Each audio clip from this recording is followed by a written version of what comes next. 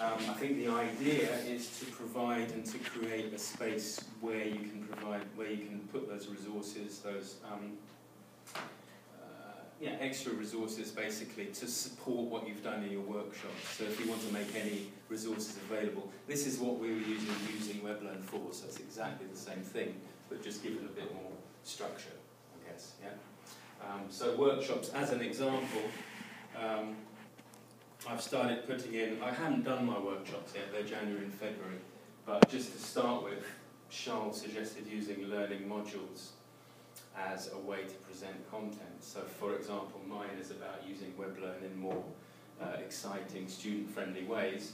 Then I've just created a learning module to complement what I'm going to do in the workshop. And obviously, because I haven't quite finalised that, this is all very basic stuff at the moment. So that's the idea. Yeah, if that makes sense. No, that's good. So it reflects. That's the other. Yeah, I think that's important if we reflect the other. And also here, we're also linking, of course, to what's in the e-matrix. So we're not going to just replicate what's in the e-matrix and then stick it all in WebLearn, because that would be pointless, honestly. But we can complement what goes in each, and that's a huge conversation that still needs to be had. But in here, I see this linking out a lot to e-matrix content. And that's not just what's related to WebLearn necessarily. Because if you were doing a workshop on multimedia or on social media or something like this, then you'll be linking out to some of the great content that's on the e-matrix. So it's really a sort of triumvirate of resources which all complement each other. And I think one of the things I wanted to do, I don't know if we've got much time, but just talk about with you what you think this should include. I'm showing you the basic structure, and this is really a beginning. But I think it's a conversation perhaps we all should have about what we should include, what we can realistically put in there. Because I'm not going to do everything and put it all in there, so it'd be nice to have, what do you want to do? How do you see it complementing your workshops, your demos, and anything else? So I think that might be a sort of good place to start, if you like. And remember though, it is really work in progress. It's just started. I've done one sort of day on this, so it's just beginning. But yeah, think back to what we did with using WebLearn, and it's very much, that's the idea. But it will be successful if we as a team all use it together, and if we think about those links with the other sources, with the other two hubs of information. Can I say something even though I don't do the workshop? Yeah, of course. I think something that might be useful to think about is different ways you could use it for a workshop. So, for example, in conjunction with the matrix, so say, for example, you're doing a workshop, and the workshop is maybe a series of 1 or 2, or you might 2 or 3 different worksheets in one workshop. Those where it naturally segments, then you might consider doing a separate entry on the matrix for each of the segments. But then in WebLearn, you would be giving much more of an actual scheduled itinerary, if you want a better way of putting it. So, come to the workshop at 2 o'clock, we'll be doing this, about 2:45 we'll start doing this, and then you'll link each of those thises to separate entries in the matrix. And each of those entries can be consumed as a separate standalone item, but then at the same time, if you're visiting it through WebLearn, because you're actually part of the workshop, then you see them as a whole and how they connect. Now, that wouldn't be suitable for all workshops, but it's a way of thinking about it. So you're sort of saying that we can use, which I think is what I think that's a good idea, and I think that's valid, but we're trying to use this as a kind of scaffolding the information that is there on the e-matrix anyway. And it's the reason why you're in WebLearn. It's not just duplicating, but it is it's added sort of value, framing and it's also helping punters. I mean, it's marketing the e-matrix content as much as anything else, but at the same time, it's showing a reason for why you would use the e-matrix, even if you're a teacher in something else. You might be using that content in a teaching environment and put it into WebLearn in that way.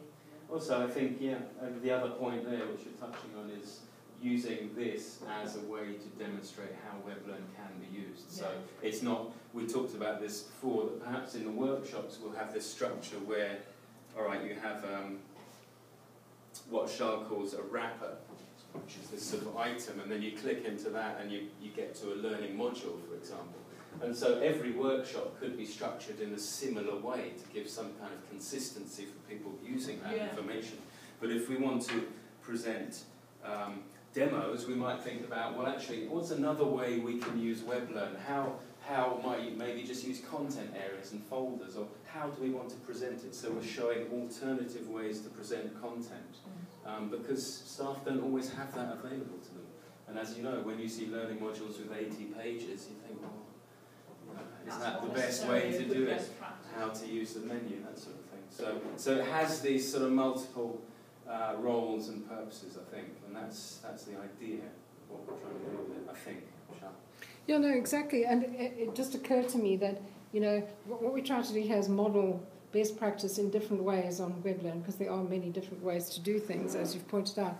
I was just thinking, Jim, with the demos there, you could use a hyperlink into, instead of a wrapper approach, you could just hyperlink it, you know, that sort of thing, just to give them different ways of navigating into the content. The content is what you'll produce. Each of you will produce or has produced, because there's wax of stuff that we can just mine out of existing, existing assets and materials that you have. You know, stuff that's hidden away that could be dusted off and made excitingly obvious to everyone. Yeah. I think the other thing, I mean, with the images, what we're trying to do is just to make it consistent with the CELT eServices site, so just using the same images. So you have, when you see webinars in Charles' CELT eServices site, you'll see the same image in the module. So it's trying to keep a bit of consistency and a bit of minimal sort of branding. So that's the idea as well. Also with the matrix, I mean, I'm quite keen to try and use some of the colours, like the sort of the cyan, you know, the sort of greeny, that sort of colour. I think we could use that in here to sort of link to the images until you improve that or whatever. But yeah, thinking of them as one sort of collective group of sites that fits together, and how they fit together is. I think the users do like that, you know. It sounds. I mean, it's not something you should spend all your life doing, but at the same time, I think that kind of you're in the same place, somewhere different but the same. Yeah. People like that. They find that quite reassuring. It's actually essential because you know, the studies they've done to provide navigational anchors, because it is cognitively, you know, the cognitive, the thinking landscape has none of the usual signposts that we associate with things when we learn, like chapter headings or the fact that it's a book and that's a board or whatever it is. So if